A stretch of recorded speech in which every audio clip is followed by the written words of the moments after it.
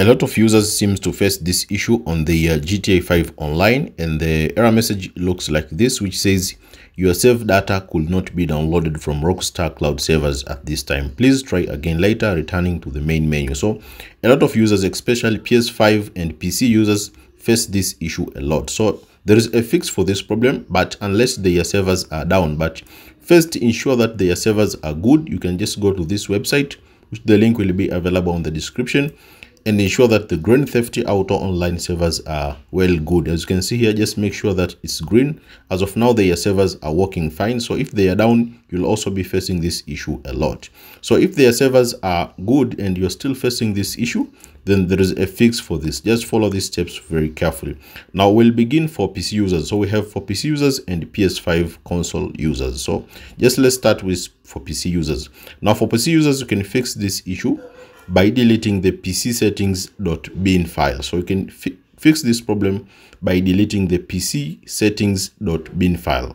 And this file can be located on this directory, which is through documents, Rockstar Games, and then GTA 5, and then profile. So on this location here, you will find the PC settings.bin. So just go to your documents on PC, then select Rockstar Games, and then select GTA 5, then select profile file.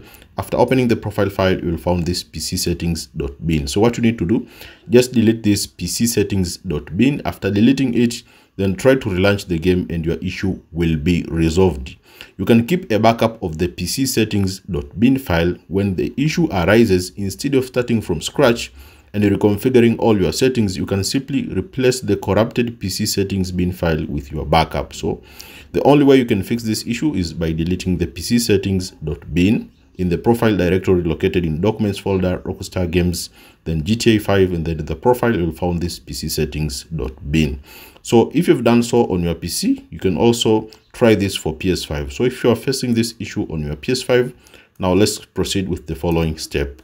Now for PS5 console users, the fix that works for most people is go to settings, then go to save the data, go to settings, and then save data, and then delete the save data from your console. Don't reinstall it from settings, but instead just load it into the game and let the launcher update your saved data. It comes from a conflict on your console and the Rockstar game servers. So this should be fixed in most cases. Here's how to do it step by step. So go to your PS5 settings. From the PS5 home screen, navigate to settings, which is the gear icon. Select the saved data and game or app settings. In the settings menu, scroll down and select this option. So select save data and game or app settings. Now choose save the data PS5 or save the data PS4 if applicable. Depending on whether you are playing it on the PS5 or PS4 version of GTA Online, select the appropriate option. So select save the data for PS5 or PS4 depending on your appropriate. Now delete the save the data for the GTA Online.